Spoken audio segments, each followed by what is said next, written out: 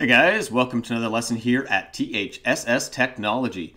Today we're going to do a longer lesson. We've been spending a lot of time building all of our assets in Blender, and today we're finally going to bring those all together into Unity, and we're going to make it so that it's lit using baked-in lighting, and we're going to run around inside of our game. So let's get started. I've started a new Unity project here, and I'm going to get rid of all the lights in the scene. And the one thing you're actually going to notice is this area is actually still lit, even though we've got rid of all the lighting. So what we need to do here is make some changes to Unity's lighting system. So everything's going to be pitch black. That way you can do all your lighting inside the game without having any ambient light. So first, I'm going to go to the lighting tab up here. If you don't see the lighting tab, you'll have to enable it in window. But I'm going to go to lighting, and I'm going to change the skybox to none. None for the light, and I'm going to change the environment lighting to color, and I'm going to make that black. All right, go back to the scene, and you're going to have nothing in the game now because we have no camera, but you can see it's darker here. We don't have any more horizon lines. Next thing I'm going to do is I'm going to bring in the asset pack, the standard assets, with the first person player controller. I went over this in class, but let's do a quick little review. So I'm going to click on the asset store here, up here at the top here. You have to have a Unity account, of course, to access the asset store. And I'm going to search it by, let's see, asset packs. Now we just want the standard asset pack here. And we're going to import this. It's going to take a little bit of time.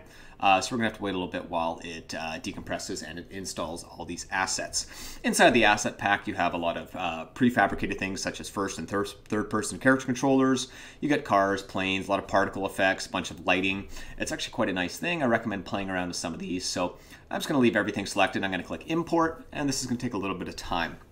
Once this is done, we're going to create a couple new folders down in our assets over here. We're going to make a folder for our Blender files. We're going to make a folder for our textures, and we're going to make a folder for our materials. And we'll also make a folder for prefabs because we're going to make some prefabs today. So we're going to make a bunch of new folders once this is done importing, and then we're going to start populating with some of the work we've been doing in previous lessons. All right, so we're still working this up here. You don't need all of these assets, but I thought I might as well import all of them. Makes it a little bit easier because sometimes you can be unsure what to check and what not to check. There's a lot of good free assets on the Unity Asset Store, so feel free to kind of go around. You can sort it by free and see what's around. A lot of good 3D models, some good scripts, and there's a lot of fun things you can kind of play around with, a lot of particle effects. So have a little look, see what's offered, and of course, I would still encourage you to create most of your own assets inside of Blender and texture them yourselves with UV unwrapping. But I'll kind of leave it up to you guys if you want to take a few things here and there. Okay, so we're still loading in a bunch of these assets. While that's loading, we'll just keep waiting over here. We'll hold on as it being suggested.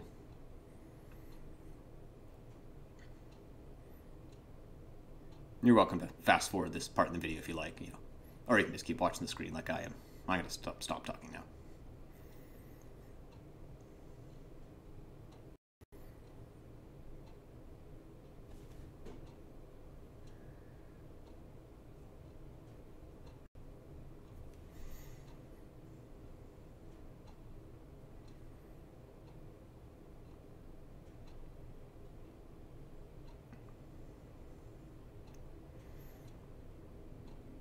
Wow, that's a lot of assets. I know I said stop talking, but I'll start talking again now. It's good. A little dry. Just hear my clock tick over there. Last couple assets. Oh, is that the end? Oh, we're getting some Open Sans fonts there. That's always handy. A bunch of 3D models there, the FBX files. You can export your Blender files as FBXs, or you can just keep them as .blend files. Unity works really well with Blender, so it does read .blend files reasonably well. It's very important that you're always UV unwrapping. A lot of you asked in class, why do we have to use UV unwrap? And that's so you can apply your textures a lot easier. Okay, we're all done. So I can go back to my scene tab over here, and you're going to see now we have a few more folders in here, but let's create a few new folders. We're going to create a folder here. We're going to call this Blender Files.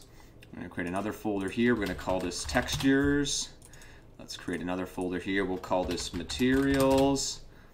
And let's create another folder. I'm going to call this Prefabs. Okay, so I'm going to go to my Blender Files folder here, and I'm going to import a new asset. Okay, And let's see, 3D models. And I'm going to bring in my corridor 01, my crate, my intersection, my light cube, and my transfer corridor. Let's bring all of those in. Okay, and now let's go back to assets, and let's go to textures now, and let's bring in the textures for those. So let's go to my 3D game, textures, and here's all the textures I use. Let's import them into there. Okay, so let's drag our first-person player controller into our scene now. Standard assets, characters, first person, prefabs, FPS controller there. So let's just kind of drag that into our hierarchy. Make sure our position's at 0, 0, 0.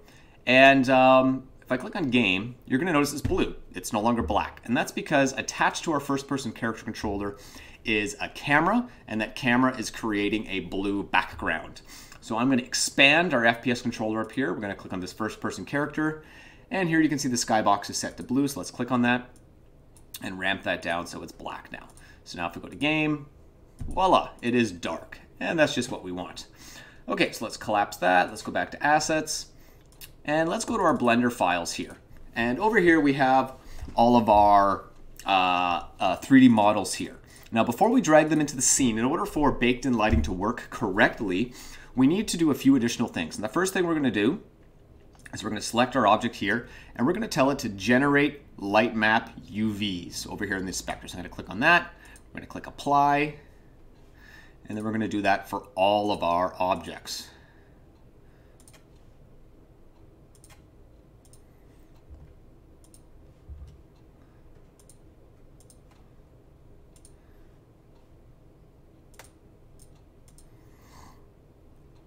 Excellent.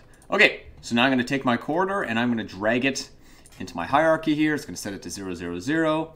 I'm actually going to turn off lighting currently, and what you're going to notice is my textures are all wonky. It's not how I set them up in Unity. And that's because while we imported our textures into Unity, we now have to apply them as materials. And here's how we do that. So I'm going to go back to my assets folder, and now I'm going to go to my textures folder. And all I need to do is take my grate. So if you go into materials here, you notice your materials tab is going to be empty. But if I go into here now and drag the flooring onto our object, and now go back to materials, you can see we've made a material for that flooring. So let's drag the walls on the walls. And then let's drag the roof texture on as well. And I'm just going to drag all of these on just to create all the materials that I need. So now we have materials for all of our objects. So now you can go and you can apply it properly to each surface. I'm putting the walls on the walls. And let's put the roof on the roof. Now you can't really see anything there because it is too dark. But we now have all of our textures properly applied because we have proper materials now. So let's click back on our corridor and let's get this set up to make it work in our game. First thing we're going to do is right up here at the top, we're going to check static next to the name. We need to set the object to static if it's not going to be moving, and it wants us to do the realistic baked-in lighting. We can't interact with this object anymore, so you wouldn't be able to have the player like move it around or anything along those lines. But it's important to check static on all your corridors or any set pieces that are not moving. Next, we're going to get rid of the animator. We don't really need that animator, so we're going to remove that component.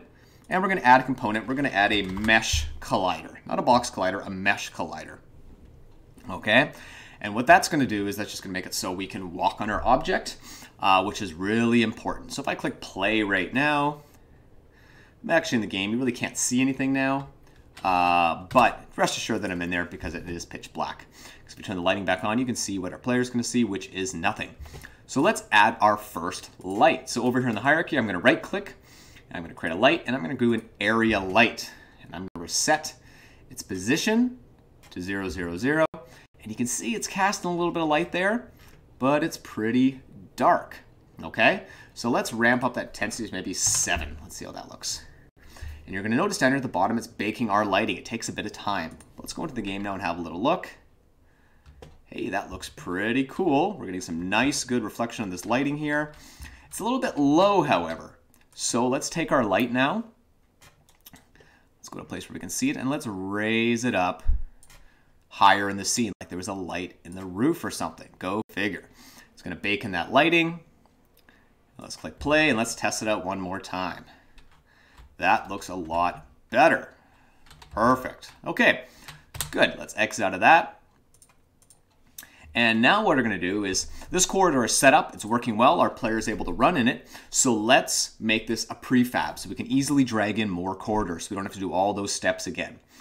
So what I'm going to do is I'm going to take my corridor that I've just created and I'm going to drag it down to my prefab folder and make it an original. So now in my prefab folder, I have another corridor, which I can then drag into the hierarchy over there. And then, let's rotate the camera. If I hold down Control, the Control button, as I'm moving the object, it's going to snap. And then we can actually get it to snap and line up perfectly with our other piece. Awesome. But it's dark in there as well, so now let's take our area light, let's duplicate it, and let's move that down the corridor. The lighting's baking down there at the bottom, you can see. All done. Let's play our game and check it out. Oh, that looks good. Spooky. All right, game's coming together nicely. Liking that. Let's add another set piece to our scene.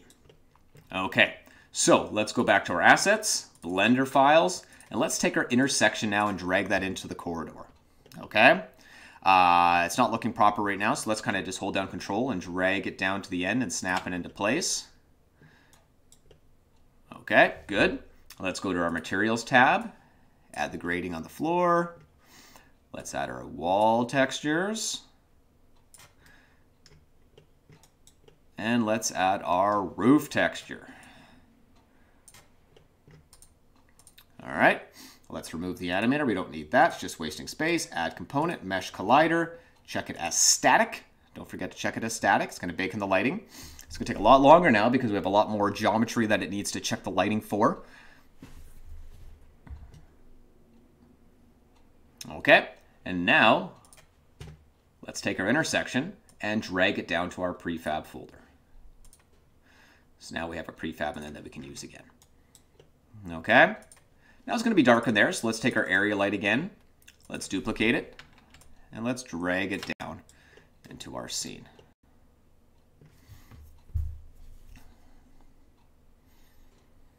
Baking in the lighting as per usual. Let's click play and test out our game.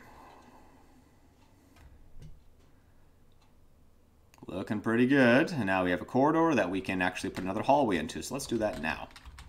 But I can see the lighting looks really nice. It's creating a good atmosphere. So let's turn that off. Let's go back to our prefabs folder. Let's drag in another corridor.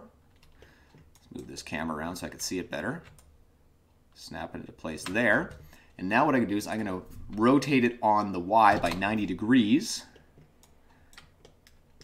And let's snap it in that way. Actually, let's take that one and duplicate that and snap one in over there. Now let's take that one, let's duplicate that, and snap that in down there. And you can see now we're kind of starting to build our game. And I'm actually going to take this area light here. I'm going to duplicate this. I'm going to move it down this tunnel, but I'm going to change this light to more of a red light. Okay, so it's kind of, you know, something's coming up down in this area here. We don't know what's up yet, but when you ever see that red light in video games, you know something is not doing well. All right, and I'm going to take this light. We're going to duplicate it again. We're going to move it down there. We're going to move it down there. Oops. I moved in the wrong axis. Move it down there. And let's ramp up the intensity to 10. So it's a lot brighter light that's being cast. Okay, let's bake this in. It's going to take a lot longer now because we have tons of lights we're baking in now with lots of surfaces. Before the lesson's over, I'm going to show you how to turn off auto bake. So you can build the level, you can set up the lights, then click the button, and then it'll bake when you're ready to play it. But for now, we'll leave the automatic bake on. Okay, 10 more seconds there.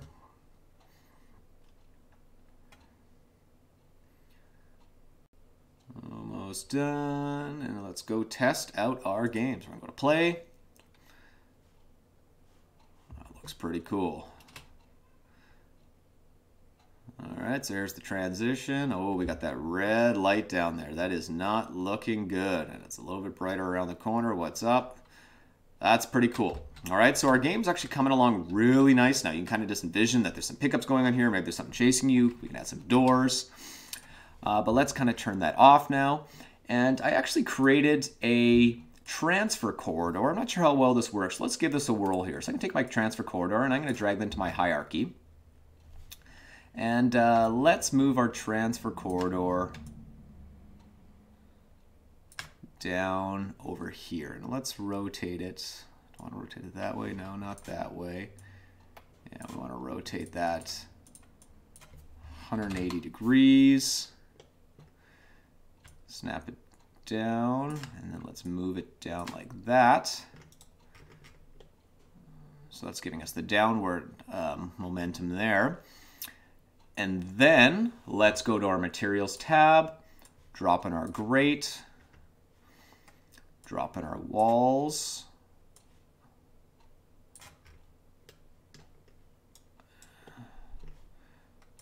Put in our roof tile there, roof tile at the top.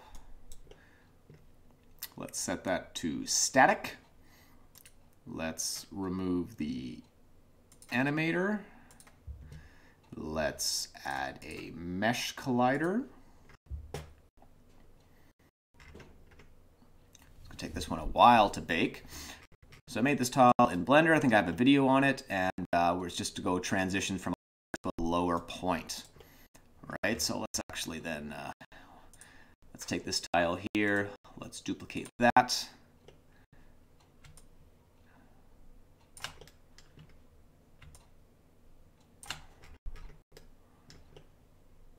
Oh, not quite in place yet.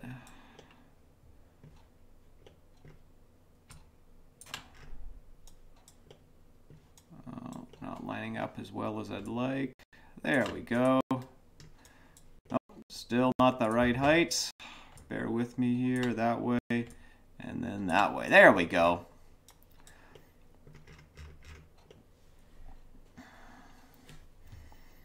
All right, so now we got another transition corridor.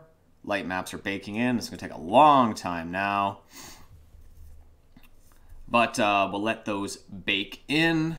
And by the way, if you want to turn off the automatic baking, if you go to the lighting tab, you can actually just uncheck auto generate, and that way you can build the level, you can put everything in, and then whenever you want to bake it in, you would just click this generate lighting button here. And it'll just save you a bit of time if you're wanting to snap in lots of pieces, so you could build the whole thing, set up the lights, click generate lights, walk away for a little bit, go drink water, come back, and then you'd be able to test out the game. So let's see if this transition works. The first time I put a transition in the game, so let's see how it looks here. Oh, almost done. Here we go. Okay, let's test it out. Let's go to run here. Oh, that red light looks great. Oh yeah, look at that going down into the abyss. Now it's kind of dark, but that transition just looks fantastic. All right, so we'd want to put a lighting down there at the bottom. Now I also made a few objects. Let's toss one of those in now. So we'll go back to our Blender files, and I just made this cube here. Let's kind of drag that into our scene. A little bit big, actually. Oh, and it's floating. That's never good for anyone. Let's put it in the scene kind of like right there. And it's a little bit big, so let's scale it down 0.5, 0.5, 0.5. Is it not sitting on the ground? It is. Let's take our cube. Let's mark it static. Let's put a simple box collider on that, a little bit easier. And now we're going to generate the lighting there and see how that looks. Oh, is that floating? Oh, it is floating. Okay, let's put it down on the ground. Silly me. There we go. All right, let's generate the lighting. See how our cube looks there. And just imagine you can make tons of these items. I also made a light cube. So if you drag the light cube in, you could have the light emanating from that.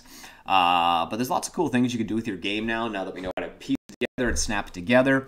You can make a bunch more crates. You can make some barrels, some computer consoles, some light stands. You can make pipes. Pipes look really cool running across the floor. You can have holes in the floor which lead down to a different level. Whatever you're trying to collect in the game, you're going to want to start 3D modeling all of those. But remember, we're working on this for the next couple of months, so I'd love for you to have, at least 5 or 6 different corridor pieces and maybe 10 assets to put in the game, and just kind of have fun with it. That's a good looking cube. Looks good. Light's hitting it well. Can I jump on it? Oh, I can. Box Collider works good, right? So a simple way to put in some assets into the game. That could be your pickup right there. You're collecting these radiation cubes. I don't know why, but you could be. Excellent. Okay, so I think that's our lesson for today. If you have any questions, feel free to find me. But we will talk to you all later. Bye-bye.